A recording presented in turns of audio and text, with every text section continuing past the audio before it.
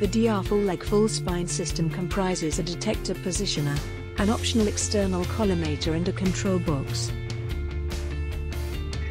The system is used to perform full leg or full spine X-ray images. An examination comprises 2 or 3 exposures. After each exposure, the user presses the next button on the control box to move the detector to the next position.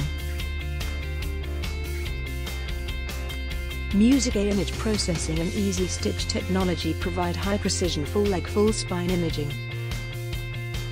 This video shows the examination workflow with the optional external collimator.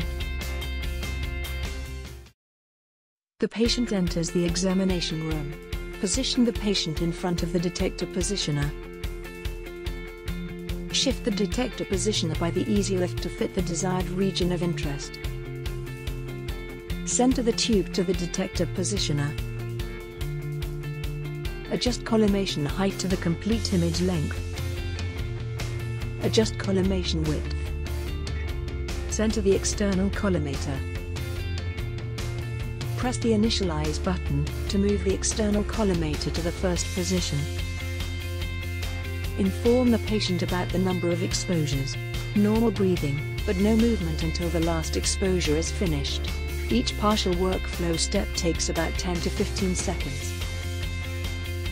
Go into the control room and take the 3 exposures.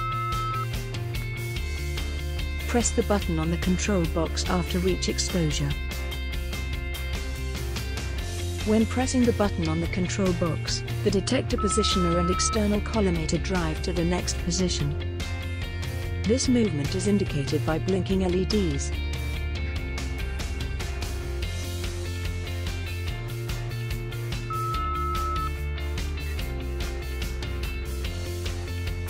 After the 3rd exposure, the images are stitched right away.